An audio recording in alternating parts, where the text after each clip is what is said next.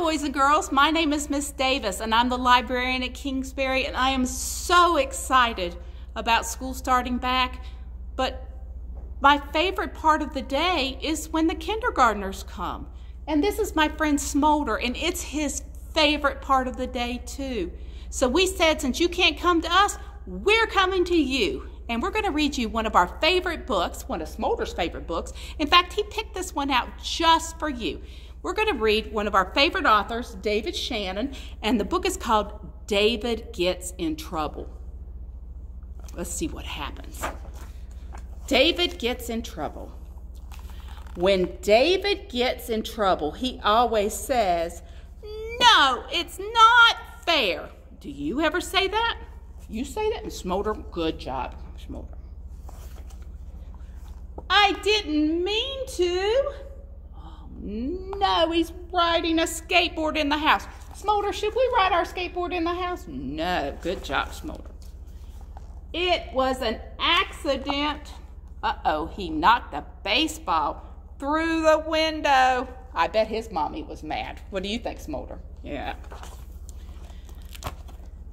"Do I have to?" He doesn't want to eat his breakfast.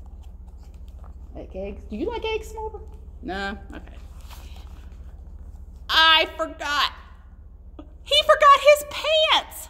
Oh no, you can't go to school with no pants. Look, Smolder. Oh, isn't that silly? "My dog ate my homework." Have you ever used that excuse? There's the dog though, so it might be true. "I couldn't help it." Oh, he messed up the class picture making a silly face. Let's all make a silly face. Ah! "I was hungry." He's eating dog food. That is crazy. "But she likes it." Do you think the kitty likes it? No. Smolder, do you think that kitty likes that? Look at her. Her claws are out in her mouth. "It slipped."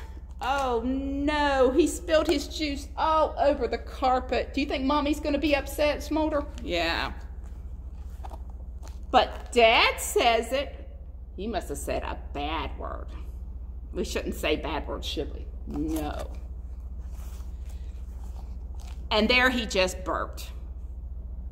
Isn't that terrible? But he said, "Excuse me," but he should have covered his mouth. Yes. No, it wasn't me. Smolder, do you think it's him? Yeah, look, he's got chocolate all over his face and a big piece of the cake is missing. Yes, it was me. He's telling the truth. Should we always tell the truth, Smolder? Yes.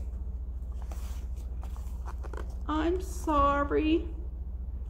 Do you think that made his mommy happy when he said, "I'm sorry"? Yes, and he looks like he really meant it. He said, "I'm sorry," and look at his face, so you know he really meant it. "I love you, Mom." Isn't that a sweet story? Yes, I love you, Smolder. Boys and girls, I don't know if you know this, but David Shannon, the author of this book, it's about him.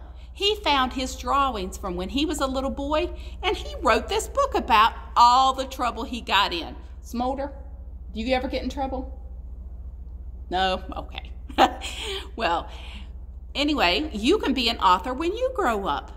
If you start now collecting stories and practice your writing, you could have a book in our library one day, and we would just love to read it. We will see you next week. We love each one of you. Take care. Bye-bye.